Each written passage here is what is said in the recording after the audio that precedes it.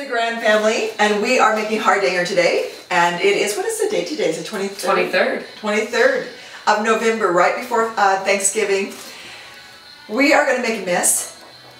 We're very excited. We're going to put our fingers in it. We're going to do a lot of rolling, and we're going to pray that this turns out really, really well for you guys, because you guys want Hardanger. And I get to teach my daughter-in-laws, and they're going to be able to teach their daughters. Yay! Or sons, or whichever. Or dogs. It does have to be, yeah, or dogs. It does have to be passed from generation to generation.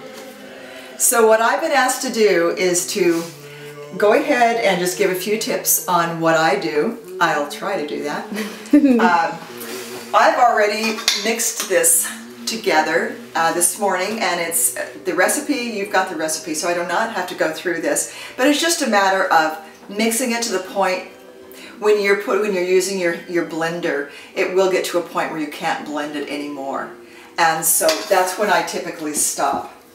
I know that there are lots of different kits out. For me, what I like to use is a countertop, and then I just put my flour on the countertop. I don't want to put too much flour on it, but the most important thing is that you don't let the product stick to the counter. Otherwise, it gets to be so frustrating that you pretty much pick it up and you throw it in the garbage can. So I like to take about this much of the dough. I don't want to take so much that it gets too frustrating working it, and it becomes too big. Sometimes when that happens, it's just too difficult to roll out.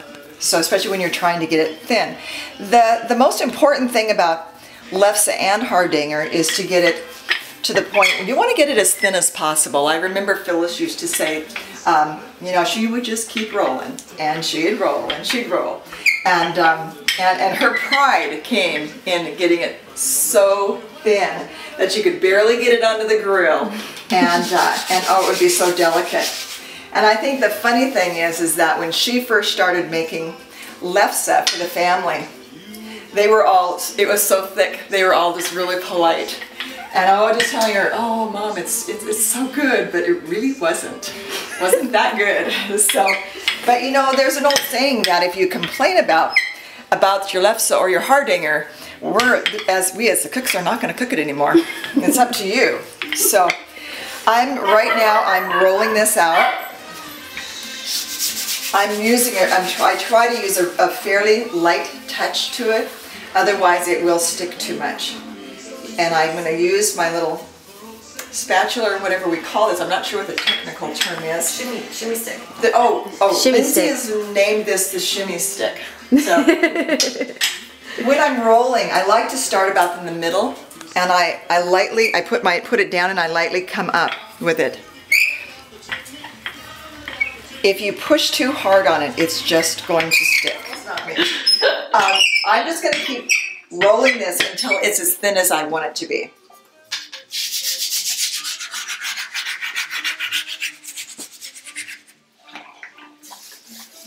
So I think just maybe one more time might do it.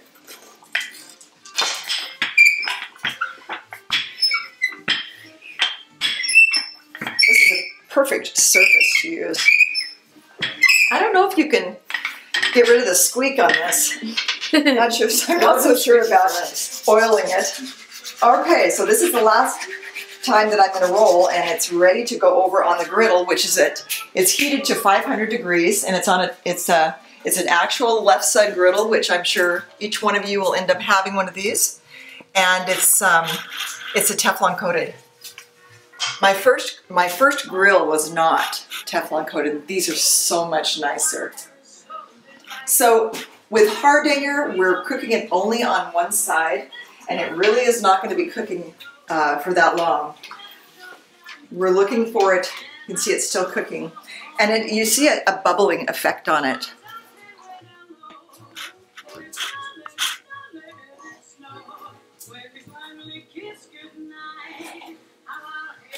We'll check it again. See, it's starting to look that nice light brown. I may just leave it for just a little bit longer. All right. And I'm going to take this off. Sometimes it gets a little bit of excess flour on it.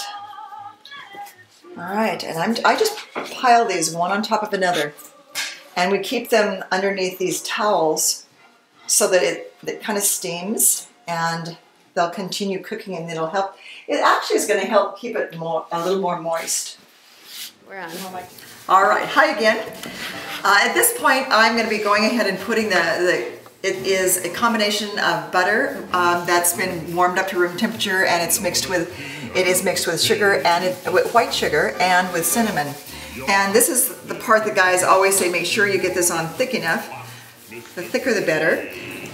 In actuality, these Hardanger, I usually don't even spread this until I have all my Hardanger cooked. It's just easier. They're cooled down. You don't want your Hardanger to be warm when you put this on, otherwise it will melt. So you get these spread like this, then I fold it in half. I typically cut off the edges so that I have nice clean edges. We don't throw that away though. That goes in a whole separate baggie, and that's what we use to snack on. All right, now we're gonna slice these. It's usually about an inch to an inch and a half.